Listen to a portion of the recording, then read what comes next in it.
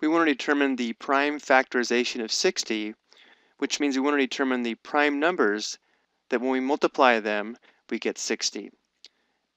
And a prime number is a natural number greater than 1 that has only two factors, 1 in itself. So to determine the prime factorization of 60, we'll make a prime factorization tree.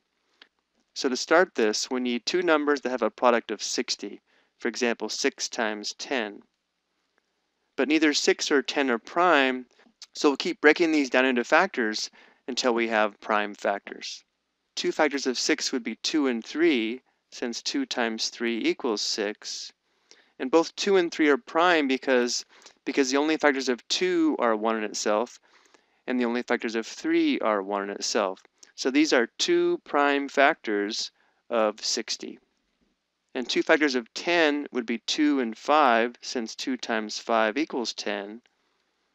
And we already know 2 is prime, and 5 is also prime because the only factors of 5 are 1 in itself. So now we have found the prime factorization of 60. And there are two ways to express this. We can write it in expanded form, and we can also write it using exponents. So in expanded form, the prime factorization of 60 would be 2 times 2 times 3 times 5.